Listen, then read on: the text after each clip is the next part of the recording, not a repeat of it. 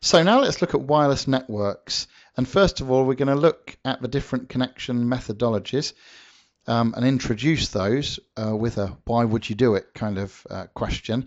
And then we're going to look at the GSM gateway box followed by the GSM gateway card. So this is the traditional way of doing things. We have a PBX that you can see just here with some phones connected. And when they ring over the PSTN to other people, then that's fine. When they come to ring mobile phones, of course, it goes over the mobile, through the PSTN to the mobile gateway, and it costs a large amount of money because the charges made by the telco to connect up to the mobile network are usually quite high, indicated by my unhappy face there. However, if we're to use a GSM gateway of one sort or another, we're then able to intelligently route mobile or cellular traffic straight over this gateway and straight onto the mobile network, bypassing the PSTN.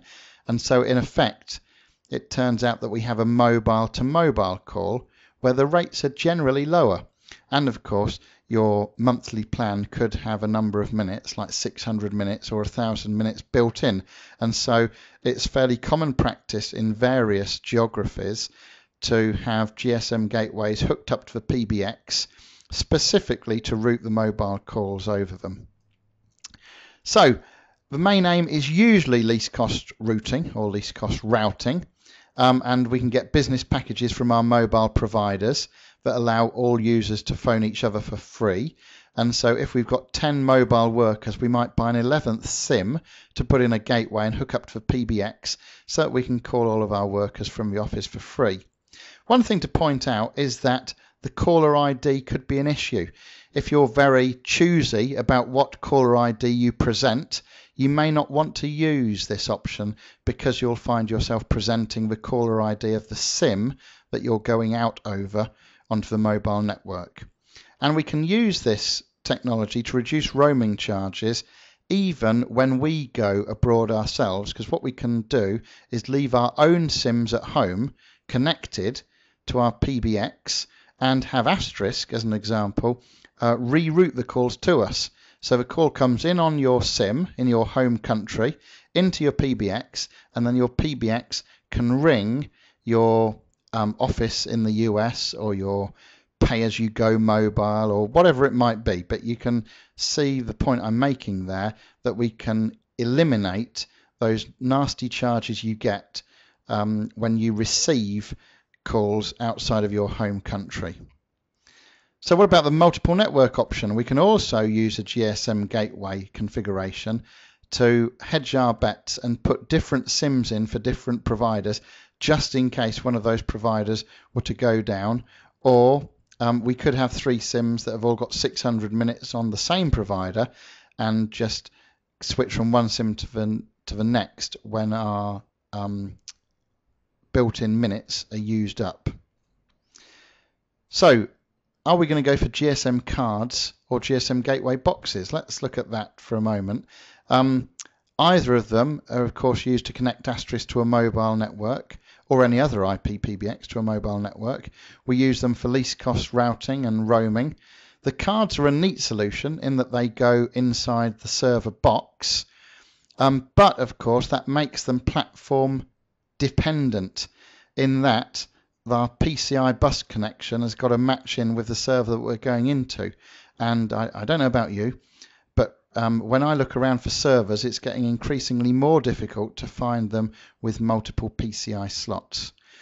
Both types, of course, need an antenna, and the gateway box is, of course, platform independent. It just shows up as a SIP or maybe an analog device, and so it's easy for us to integrate. And there at the bottom are a list of providers that do these different things.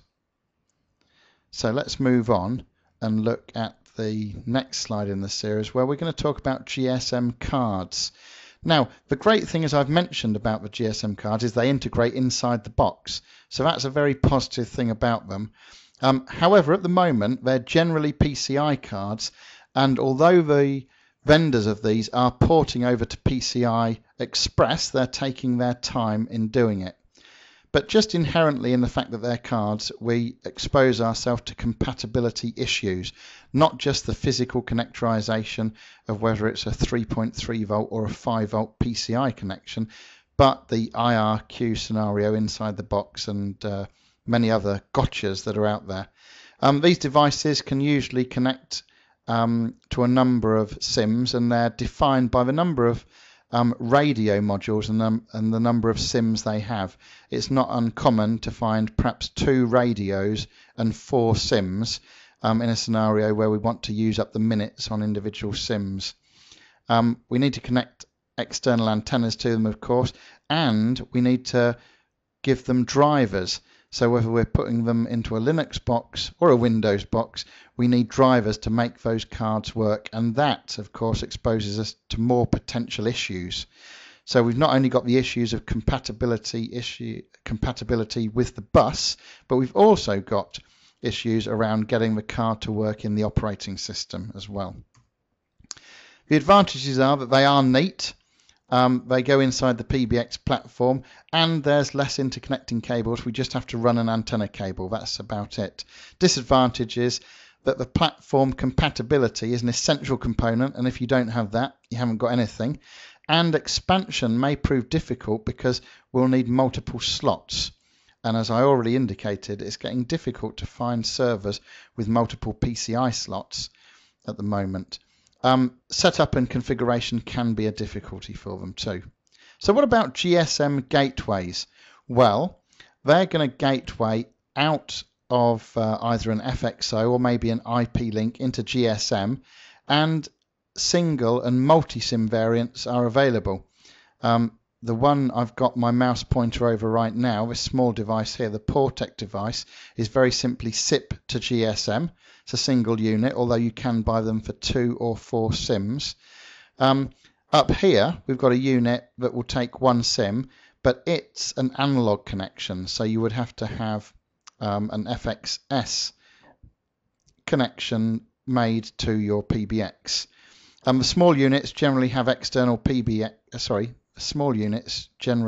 external power supplies, but these big units, multi-SIM units down at the bottom here, they have integral power supplies, because as you can see they're rather large beasts that go into a 19-inch rack.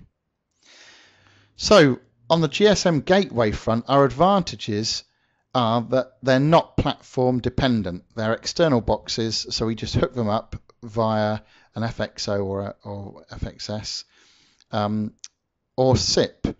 They're easily scalable. We just add more boxes. No special drivers are required because they're showing up to our PBX as a SIP or an analog, or maybe PRI in the case of the large gateway, showing up over those interfaces.